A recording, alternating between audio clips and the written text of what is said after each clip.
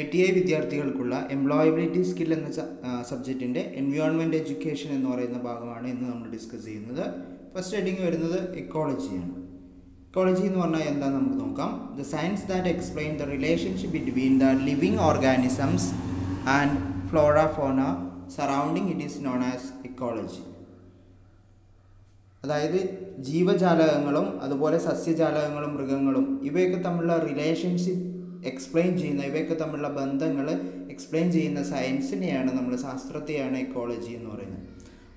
സസ്യജാലകങ്ങളും മൃഗങ്ങളും ജന്തുജാലകങ്ങളൊക്കെ തമ്മിലുള്ള റിലേഷൻസിനെ എക്സ്പ്ലെയിൻ ചെയ്യുന്ന സയൻസിനെ പറയുന്ന പേരാണ് എക്കോളജി. അടുത്തൊരു ഹെഡിങ് ആണ് എക്കോസിസ്റ്റം. എന്താണ് എക്കോസിസ്റ്റം എന്നുള്ളതാണ്? A community of organism that interact with one another and with the environment is called ecosystem. അതായത് ജീവജാലകങ്ങൾ മറ്റുള്ള ജീവജാലകങ്ങളുമായിട്ട് ബന്ധപ്പെട്ടിരിക്കുന്നു, ഇൻട്രാക്ട് ചെയ്തുകൊണ്ടിരിക്കുന്നു, അതുപോലെ പരിസ്ഥിതിയായിട്ടും ബന്ധപ്പെട്ടിരിക്കുന്നു. ഈ ഒരു വ്യവസ്ഥനെ പറയുന്ന പേരാണ് എക്കോസിസ്റ്റം എന്ന് പറയുന്നത്. അതായത് ജന്തുജാലകങ്ങളും പരിസ്ഥിതികളൊക്കെ പരസ്പരം ബന്ധപ്പെട്ടുകൊണ്ടാണ് ഇരിക്കുന്ന ഈ ഒരു സിസ്റ്റത്തെ നമ്മൾ പറയുന്ന പേരാണ് എക്കോസിസ്റ്റം. അടുത്ത രണ്ട് ടൈപ്പ് എക്കോസിസ്റ്റംസ് ആണ്. ദർ ആർ ടു ടൈപ്സ് ആണ് പറയുന്നത്. ഒന്ന് അക്വാട്ടിക് എക്കോസിസ്റ്റവും രണ്ട് ടെറസ്ട്രിയൽ എക്കോസിസ്റ്റവും. അക്വാട്ടിക് എക്കോസിസ്റ്റം എന്ന് പറയുന്നത് ജലസംബന്ധമായ എക്കോസിസ്റ്റമാണ്. അതായത് വാട്ടർ, പോണ്ട്, റിവർ, ലേക്ക്, തോടുകൾ, പുഴകൾ, തടാകങ്ങൾ, ഇതിനൊക്കെയാണ് അക്വാട്ടിക് എക്കോസിസ്റ്റം എന്ന് പറയുന്നത്. ദെൻ ടെറസ്ട്രിയൽ എക്കോസിസ്റ്റം എന്ന് പറഞ്ഞാൽ കരയുമായി ബന്ധപ്പെട്ട എക്കോസിസ്റ്റമാണ്. അത് ഫോറസ്റ്റ്, കാടുകൾ, കൾട്ടിവേഷൻ ലാൻഡ്, നമ്മൾ കൃഷിക്കൊക്കെ ഉപയോഗിക്കുന്ന അല്ലെങ്കിൽ ഉപയോഗപ്പെടുത്തുന്ന ലാൻഡ്, അതുപോലെ ഡെസേർട്ട്, മരുഭൂമികൾ. അപ്പോൾ ഇങ്ങനെയാണ് രണ്ട് ടൈപ്പ് എക്കോസിസ്റ്റം പറയുന്നത്, അക്വാട്ടിക് എക്കോസിസ്റ്റവും ടെറസ്ട്രിയൽ എക്കോസിസ്റ്റവും. അടുത്തൊരു ഹെഡിങ് ആണ് ഫുഡ് ചെയിൻ. ഫുഡ് ചെയിൻ എന്ന് പറഞ്ഞാൽ A series of organism each depend on the next as A source of food. ജീവജാലകങ്ങൾ ഫുഡിന് വേണ്ടിയിട്ട് മറ്റുള്ള ജീവജാലകങ്ങളെ ഡിപ്പെൻഡ് ചെയ്യുന്നുണ്ട്. ആ ഒരു ഓർഡറിനെയാണ് നമ്മൾ ഫുഡ് ചെയിൻ എന്ന് പറയുന്നത്. ഒരു എക്സാമ്പിൾ നമുക്കിവിടെ താഴെ കൊടുത്തിട്ടുണ്ട്. ഗ്രാസ്, പുല്ല്, പുൽച്ചാടി, തവള, പാമ്പ്, കഴുകൻ, ബാക്ടീരിയ. അപ്പോൾ ഇതിനെയാണ് ഫുഡ് ചെയിൻ എന്ന് പറയുന്നത്. ദെൻ വേറൊരു എക്സാമ്പിൾ അവിടെ ചിത്രരൂപത്തിൽ കൊടുത്തിട്ടുണ്ട്, അതുകൊണ്ട് നിങ്ങളൊന്ന് ശ്രദ്ധിക്കുക. ദെൻ ഫുഡ് വെബ് എന്താണെന്നുള്ളത് നമുക്ക് നോക്കാം. Different food chain R interlinked with one another like A web structure is called food web. ഇപ്പോൾ നമ്മളൊരു ഫുഡ് ചെയിൻ നമ്മൾ കണ്ടു, പുല്ല്, പുൽച്ചാടി, തവള, പാമ്പ്. പുല്ല്, പുൽച്ചാടി, തവള, പാമ്പ്. ഇനി തവളയെ എപ്പോഴും പാമ്പെന്നെ ഭക്ഷിക്കണം എന്നില്ല.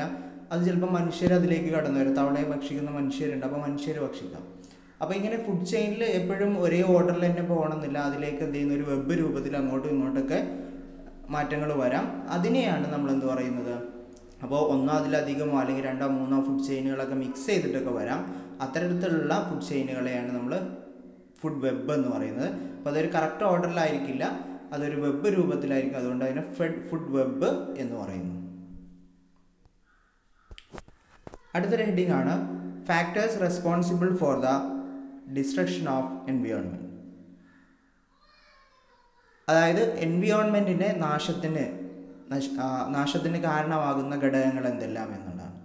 പരിസ്ഥിതി നശിക്കാനുള്ള കാരണങ്ങൾ എന്തൊക്കെയാണ് എന്നുള്ളതാണ് നമ്മൾ ഡിസ്കസ് ചെയ്യാൻ പോകുന്നത്. First one, the increase in the growth of population. അതായത് ജനസംഖ്യ വർധനവാണ് ഒന്നാമത്തെ പരിസ്ഥിതിയുടെ പ്രശ്നങ്ങൾ. ജനസംഖ്യ വർദ്ധിക്കും തോറും മലിനീകരണം കൂടുന്നു, അതുപോലെ തന്നെ ലാൻഡിൻ്റെ ഉപയോഗം കൂടുന്നു, മരങ്ങളുടെ ഉപയോഗം വർദ്ധിക്കുന്നു, ഫ്യൂവലായിട്ടൊക്കെ ഉപയോഗിക്കുന്നു, വിറകായിട്ടൊക്കെ ഉപയോഗിക്കുന്നു, കൂടുന്നു. അപ്പോൾ പരിസ്ഥിതിയുടെ നാശത്തിന് കാരണമാകുന്ന ഒരു ഘടകം എന്ന് പറയുന്നത് പോപ്പുലേഷൻ്റെ വർധനവാണ്. രണ്ടാമത്തെ ഘടകം എന്ന് പറയുന്നത് increase use of fertilisers, chemicals and pesticide. രാസവളങ്ങൾ, കെമിക്കൽസ്, അതുപോലെ കീടനാശിനികൾ. ഫെർട്ടിലൈസേഴ്സ്, അതേപോലെ പെസ്റ്റിസൈഡ്, കെമിക്കൽസ്, രാസവളങ്ങളുടെയും കീടനാശിനികളുടെയൊക്കെ ഉപയോഗമാണ് പരിസ്ഥിതിയുടെ നാശത്തിന് കാരണമാകുന്ന മറ്റൊരു ഫാക്ടർ. ദെൻ മൂന്നാമത്തെ ഒരു ഫാക്ടർ എന്ന് പറയുന്നത് growth in number of industries.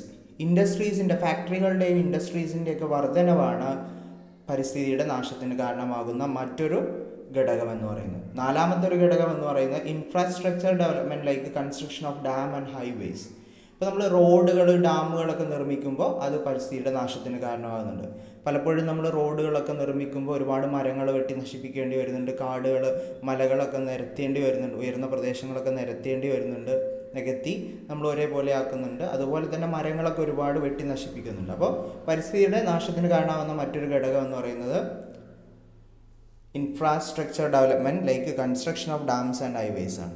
Then മറ്റൊരു ഘടകം എന്ന് പറയുന്നത് ഡെവലപ്മെൻറ്റ് ഓഫ് മോഡേൺ ടെക്നോളജി, പുതിയ ടെക്നോളജികളുടെ ഉപയോഗമാണ്. പുതിയ പല ടെക്നോളജീസും പരിസ്ഥിതിയുടെ നാശത്തിന് കാരണമാകുന്നുണ്ട്.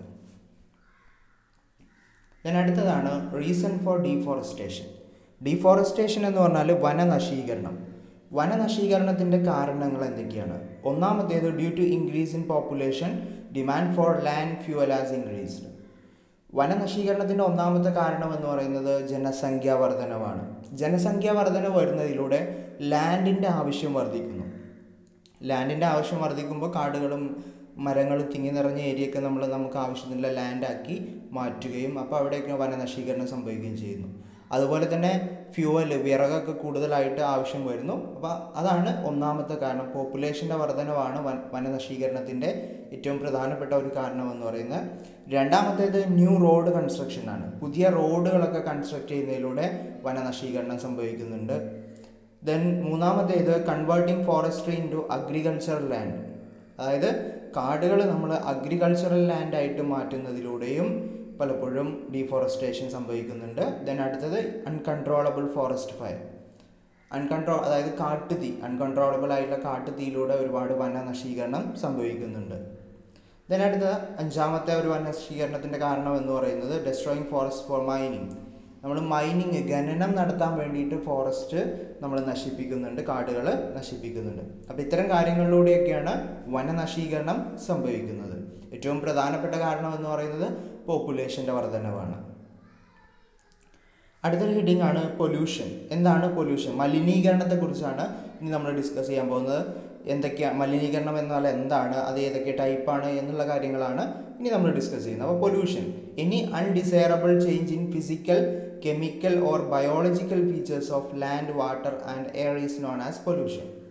അതായത് ഫിസിക്കലോ കെമിക്കലോ ബയോളജിക്കലോ ആയിട്ടുള്ള അൺഡിസൈറബിൾ ആയിട്ടുള്ള ചേഞ്ചുകൾ, മാറ്റങ്ങൾ വെള്ളത്തിനോ എയറിനോ ലാൻഡിനോ ഒക്കെ വരികയാണെങ്കിൽ അതിനെയാണ് പൊല്യൂഷൻ എന്ന് പറയുന്നത്. അപ്പോൾ വെള്ളത്തിനോ ലാൻഡിനോ എയറിനോ ഒക്കെ ഫിസിക്കലോ കെമിക്കലോ ബയോളജിക്കലോ ആയിട്ടുള്ള ചേഞ്ചസ് വരുന്നുണ്ടെങ്കിൽ അതിനെ പറയുന്ന പേരാണ് പൊല്യൂഷൻ എന്ന് പറയുന്നത്, മലിനീകരണം.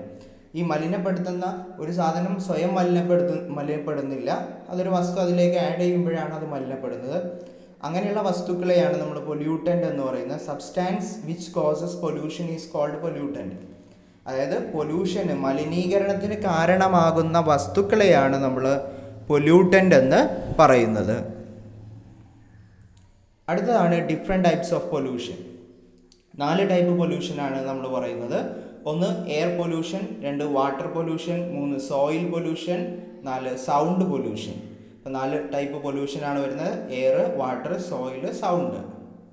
ദെൻ അതിലൊന്നാമത്തെയാണ് നമ്മൾ ഡിസ്കസ് ചെയ്യാൻ പോകുന്നത് എയർ പൊല്യൂഷൻ. അപ്പോൾ വായു മലിനപ്പെടുന്നതിനെയാണ് നമ്മൾ എയർ പൊല്യൂഷൻ എന്ന് പറയുന്നത്. When there is any change in composition of air Ather physical or chemical method is called air pollution. അപ്പോൾ എയറിൻ്റെ കോമ്പോസിഷനിൽ ഫിസിക്കലോ കെമിക്കലോ ആയിട്ടുള്ള മാറ്റങ്ങൾ വരുന്നതിനെയാണ് നമ്മൾ എയർ പൊല്യൂഷൻ എന്ന് പറയുന്നത്. ഇനി സോഴ്സസ് ഓഫ് എയർ പൊല്യൂഷൻ ആണ്. എയർ പൊല്യൂഷൻ്റെ കാരണങ്ങൾ എന്തൊക്കെയാണ്? 2 രീതിയിലാണ് പറയുന്നത്. ഒന്ന് നാച്ചുറൽ സോഴ്സസ് ഉണ്ട്, 2 മാൻമെയ്ഡ് സോഴ്സ് ഉണ്ട്. നാച്ചുറൽ സോഴ്സ് എന്ന് പറയുന്നത് വോൾക്കാനിക് ഇറപ്ഷൻ, അഗ്നിപർവ്വത സ്ഫോടനം, ഫോറസ്റ്റ് ഫയർ, കാട്ടുതീ, decomposition, dead bodies of animal. അപ്പോൾ അതായത് ജീർണിക്കുക, ഡെഡ് ബോഡീസ് ഓഫ് ആനിമൽസ്, അതായത് ആനിമൽസിൻ്റെ ഒക്കെ ബോഡികൾ ജീർണിക്കുക. അപ്പോൾ ഇങ്ങനെയൊക്കെയാണ് നാച്ചുറൽ ആയിട്ടുള്ള എയർ പൊല്യൂഷൻ ക്രിയേറ്റ് ആവുന്നത്. അഗ്നിപർവ്വത സ്ഫോടനത്തിലൂടെ, കാട്ടുതീയിലൂടെ, ആനിമൽസിൻ്റെ ഡെഡ് ബോഡീസ് ജീർണിച്ചു പോകുന്നതിലൂടെ, ഇങ്ങനെയൊക്കെയാണ് നമ്മൾ നാച്ചുറൽ സോഴ്സസ്, അതായത് എയർ പൊല്യൂട്ട് ആവുന്ന നാച്ചുറൽ ആയിട്ടുള്ള സോഴ്സുകൾ എന്ന് പറയുന്നത്. ദെൻ അടുത്തതാണ് മാൻമെയ്ഡ് സോഴ്സസ്. മാൻമെയ്ഡ് സോഴ്സസ് എന്ന് പറയുന്നത് മനുഷ്യർ ക്രിയേറ്റ് ചെയ്യുന്ന എയർ പൊല്യൂഷനാണ്. അതിൻ്റെ പ്രധാന കാരണങ്ങളെന്ന് പറയുന്നത് gases released from factories and automobiles. വാഹനങ്ങളിൽ നിന്നും ഫാക്ടറികളിൽ നിന്നൊക്കെ പുറന്തള്ളുന്ന വാതകങ്ങളാണ് എയർ പൊല്യൂഷൻ്റെ മാൻമെയ്ഡ് സോഴ്സ് ക്രിയേറ്റ് ചെയ്യുന്നത്. അതിൽ തന്നെ പ്രധാനപ്പെട്ടത് 50% of air pollution due to gases released from automobiles. വാഹനങ്ങളിൽ നിന്ന് പുറന്തള്ളുന്ന വാതകങ്ങളാണ് എയർ പൊല്യൂഷൻ്റെ ഏറ്റവും പ്രധാനപ്പെട്ട കാരണങ്ങളെന്ന് പറയുന്നത്. അപ്പോൾ എയർ പൊല്യൂട്ട് ആവുന്നത് രണ്ട് രീതിയിലാണ്, നാച്ചുറൽ സോഴ്സ് ഉണ്ട്, മാൻമെയ്ഡ് സോഴ്സ് ഉണ്ട്. അടുത്തൊരു ഹെഡിങ് ആണ് ആസിഡ് റെയിൻ. നമ്മൾ അമ്ലമഴ എന്ന് പറയാറുണ്ട്. അതെന്താണെന്ന് നമുക്ക് നോക്കാം. Gases such as sulphur dioxide and nitrogen oxide are produced by combustion of call and petroleum. അതായത് കൽക്കരിയും പെട്രോളിയം ഉൽപ്പന്നങ്ങൾ കത്തുന്നതിലൂടെ ഉണ്ടാവുന്ന രണ്ട് വാതകങ്ങളാണ് സൾഫർ ഡയോക്സൈഡും നൈട്രജൻ ഓക്സൈഡും. അപ്പോൾ കൽക്കരി പെട്രോൾ ഉൽപ്പന്നങ്ങൾ കത്തുന്നതിലൂടെ ഉണ്ടാകുന്ന രണ്ട് വാതകങ്ങളാണ് സൾഫർ ഡയോക്സൈഡും നൈട്രജൻ ഓക്സൈഡും. ഈ ഗ്യാസുകൾ അന്തരീക്ഷത്തിൽ വെച്ച് ഓക്സിഡൈസ് ചെയ്ത് സൾഫ്യൂറിക് ആസിഡും നൈട്രിക് ആസിഡുമായിട്ട് മാറുന്നു. സൾഫർ ഡയോക്സൈഡ് സൾഫ്യൂറിക് ആസിഡും നൈട്രജൻ ഓക്സൈഡ് നൈട്രിക് ആസിഡുമായിട്ട് മാറുന്നു. ഇത് മഴയോടൊപ്പം ഭൂമിയിലേക്ക് പതിക്കുന്നു. ഇതിനെയാണ് നമ്മൾ ആസിഡ് റെയിൻ എന്ന് പറയുന്നത്. അപ്പോൾ ഒന്നുകൂടെ റിപ്പീറ്റ് ചെയ്യാം. കൽക്കരി പെട്രോളിയം ഉൽപ്പന്നങ്ങൾ ഉപയോഗിക്കുമ്പോൾ കത്തുമ്പോൾ ഉണ്ടാകുന്ന രണ്ട് വാതകങ്ങളാണ് സൾഫർ ഡയോക്സൈഡും നൈട്രജൻ ഓക്സൈഡും. അത് അന്തരീക്ഷത്തിൽ വെച്ച് ഓക്സിഡൈസ് ചെയ്ത് സൾഫർ ഡയോക്സൈഡ് സൾഫ്യൂറിക് ആസിഡും നൈട്രജൻ ഓക്സൈഡ് നൈട്രിക് ആസിഡുമായിട്ട് മാറുകയും അത് മഴയോടൊപ്പം ഭൂമിയിലേക്ക് പതിക്കുകയും ചെയ്യുന്നു. അപ്പോൾ ഇതിനെയാണ് നമ്മൾ ആസിഡ് റെയിൻ എന്ന് പറയുന്നത്. ഈ ആസിഡ് റെയിൻ്റെ എഫക്റ്റ് എന്തൊക്കെയാണെന്നുള്ളതാണ് ഇനി നമുക്ക് നോക്കാനുള്ളത്. It affects ice and skins of human being. നമ്മുടെ മനുഷ്യരെ തൊലിയെയും സ്കിന്നിനെയും അതേപോലെ കാഴ്ചശക്തിയെയും ഇത് ബാധിക്കുന്നുണ്ട്. രണ്ടാമത്തെ, it kills the organism in soil. അതായത് മണ്ണിലുള്ള ജീവജാലകങ്ങളെ ഇത് കൊന്നൊടുക്കുന്നു. ദെൻ മൂന്നാമത്തേത്, ഇറ്റ് കോസസ് കൊറോഷൻ ഓഫ് ബിൽഡിങ്ങുകളൊക്കെ ദ്രവിക്കാൻ ഇത് കാരണമാകുന്നു. അതുപോലെ പൊല്യൂട്ട് ഗ്രൗണ്ട് വാട്ടർ, നമ്മുടെ ഭൂഗർഭജലം ഗ്രൗണ്ട് വാട്ടർ പൊല്യൂട്ട് ചെയ്യുന്നു, മലിനപ്പെടുത്തുന്നു. അപ്പോൾ ഇങ്ങനെ കുറച്ച് കാരണങ്ങളാണ് ആസിഡ് റെയിൻ കൊണ്ട് ഉണ്ടാകുന്നത്. Okay, thank you.